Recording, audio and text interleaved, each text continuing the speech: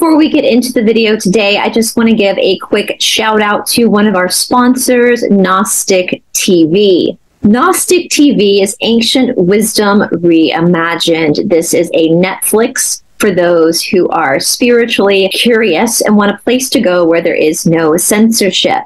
I personally am doing a whole series on Gnostic TV called The Esoteric Explorer, where I am providing exclusive content to Gnostic.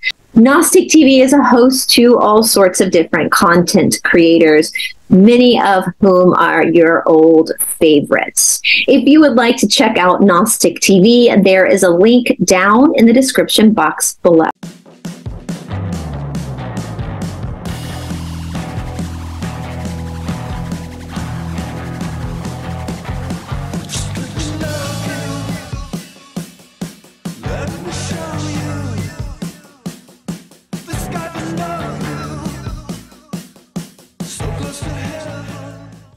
Hello, everybody, and welcome back to Esoteric Atlanta. Of course, my name is Bryce.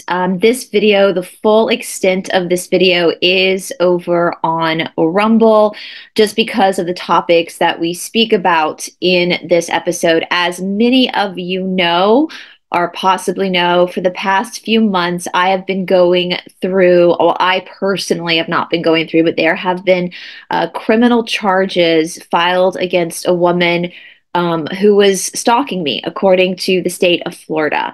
And this, I've done some shows on this situation, and this story that I have gone through is really a story for, it's a story of warning for anybody in any community, especially a community that has some high control personality types will say. I'm trying to be careful what I say on YouTube, but CULT will say, which definitely in some of the truther community, there are certain corners of the truther community that definitely is a CULT.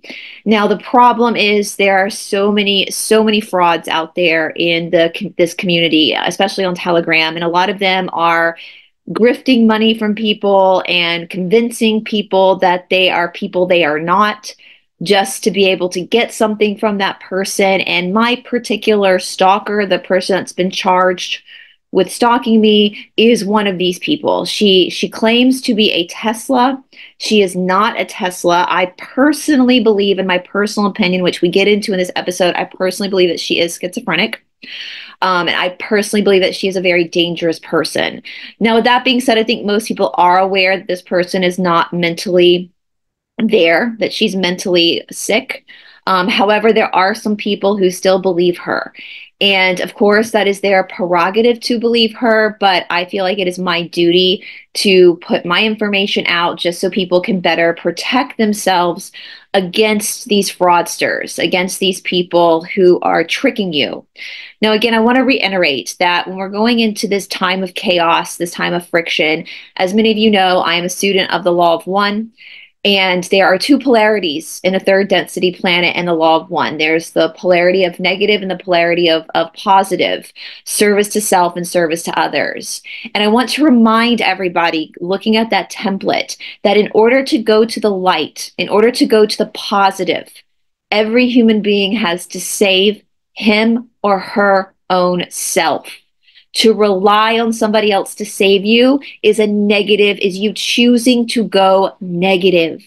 And also believing that there are certain types of people in this world, particular bloodlines or families, that are somehow better than you or somehow have a Christ bloodline. That's all negative polarity. Because in the negative side, there's elitism, there's a pecking order within human beings. But on the positive side, everybody is equal. And everybody takes accountability and self-governance for their own actions. And so I really want to encourage each and every person that finds himself in the truther community to remember that it doesn't matter what you know. It does not matter what you know. It doesn't matter if you know somebody is bad or good. That doesn't matter. It doesn't define what you know about somebody else, about the world around you, does not define where your soul goes. All that is supposed to be is a catalyst for you to start taking accountability for yourself. What matters is how you behave in the world, the choices that you make, and every choice counts.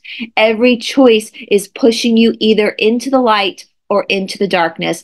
And unfortunately, as the Cassiopeans say, only 3% of the people are actually going to go to the light, because so many people have been hoodwinked by these imposters. And so my whole purpose of putting this out there, of being a whistleblower, in a sense, for this community, is to hopefully get some people to truly wake up. In my opinion, the truther community, sadly, at this point, is one of the most asleep and hypnotized communities out there. And so I hope that you listen to this story, and I hope that it inspires you to take care of yourself and to stop following these frauds.